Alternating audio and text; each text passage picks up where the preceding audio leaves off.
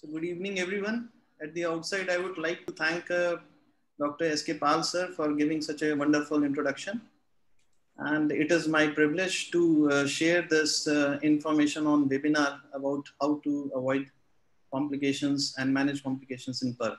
Thank you so much, sir. So I'll start with the lecture. So this lecture is tract loss in PCNL.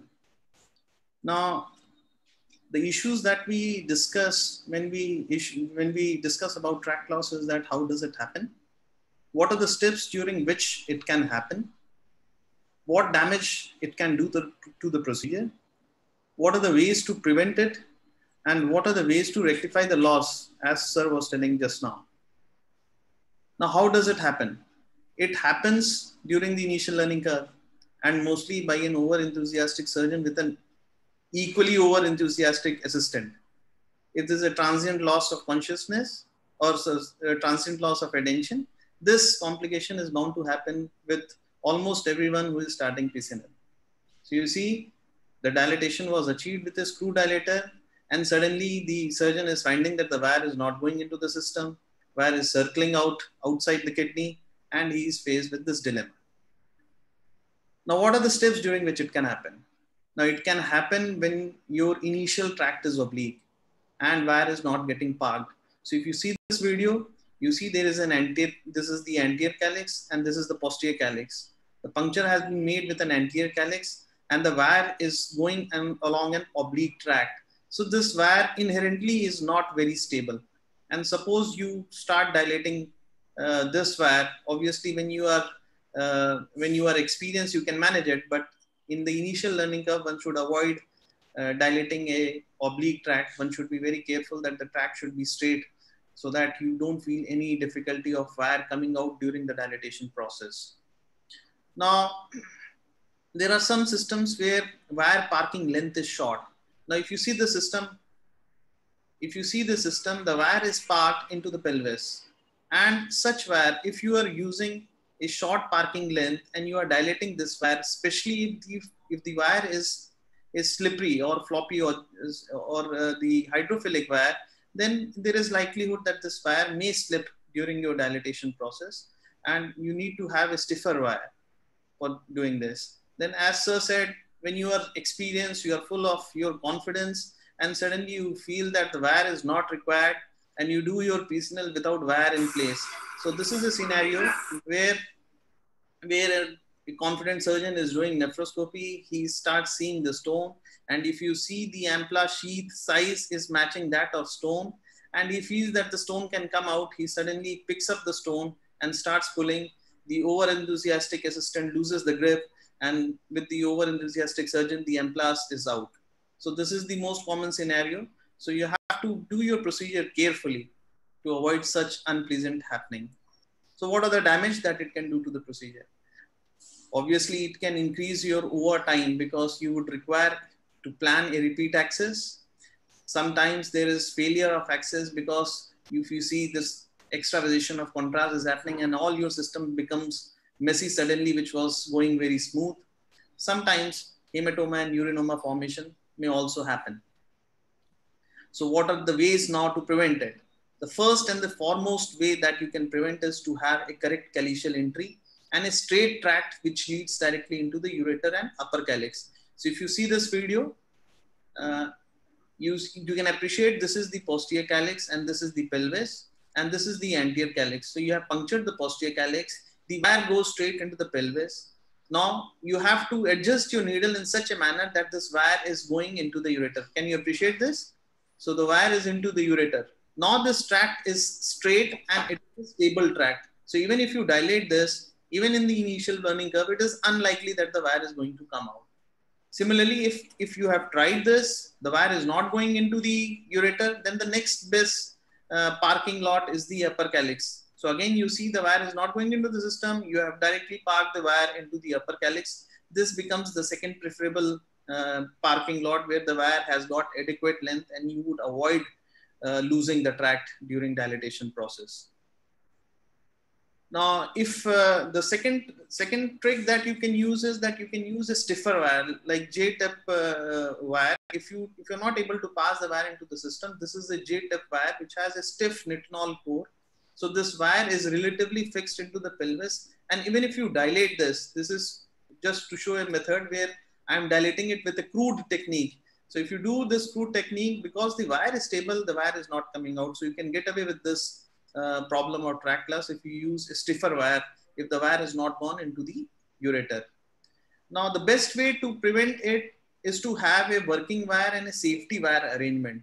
So what does this mean? This means that you have to have two wires into the ureter. One wire you can use as a safety wire and the other wire you can use as a working wire. So even accidentally, if the working wire comes out, you can still go and have your system intact with the safety wire. I just reduce the volume. Now you see how I do it. You normally, when you puncture, you dilate this tract with an Alken needle. It has a 6 French inner needle and a 9 French cannula. So once you put this Alken cannula, the second wire can be put directly and negotiated into the ureter. Now you can appreciate there are two wires into the ureter.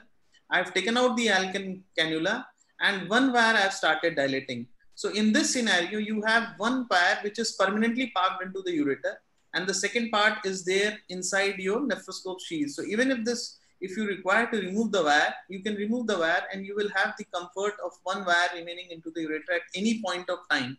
So in any scenario, even if you encounter tract loss, you can use the second wire and come directly into the system again.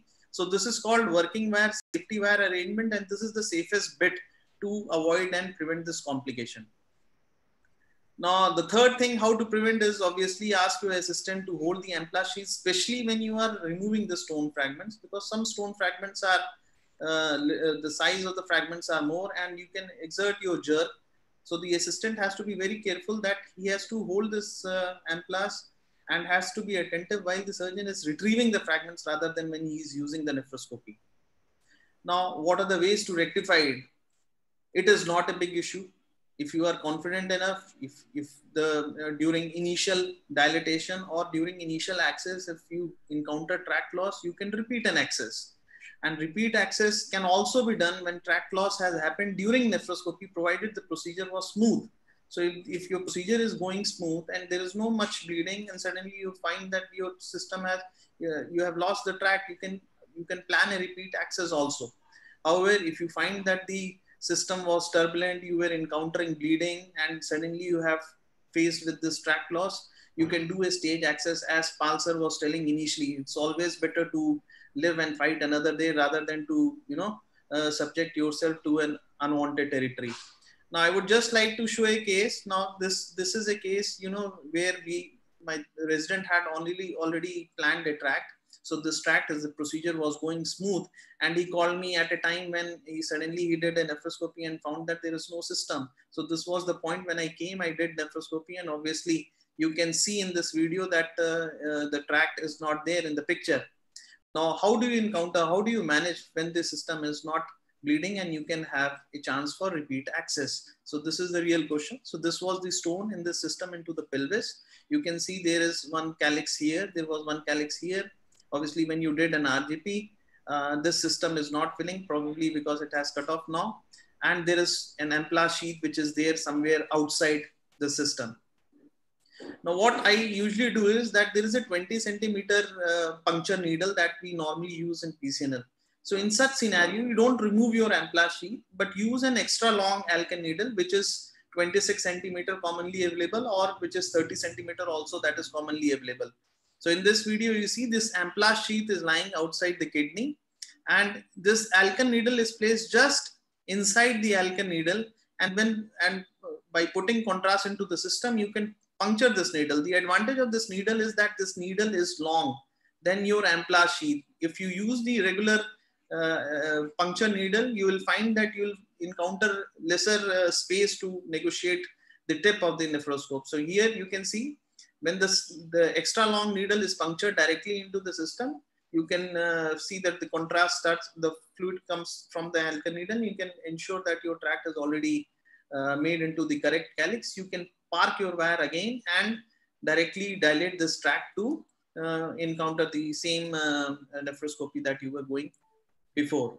So now the take home message is that tract loss is obviously encountered by everyone. It usually happens in the early learning curve. So you have to become careful initially, as well as even when your learning curve is over, this tract loss may happen, but it's not a serious issue.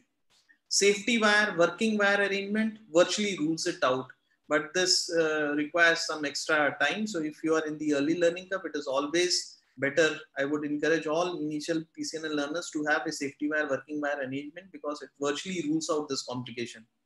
Now, when there is a straight tract, you dilate it with a stiff wire, that is a J-tip guide wire, to prevent loss. You can obviously repeat access. This is equally safe. And suppose the procedure was safe and it was going smooth, then you can re-establish tract with an extra long puncture needle. And this can easily rectify this complication, and you can manage this case. So with this, thank you so much for patiently listening to this lecture on tract loss during PCNL.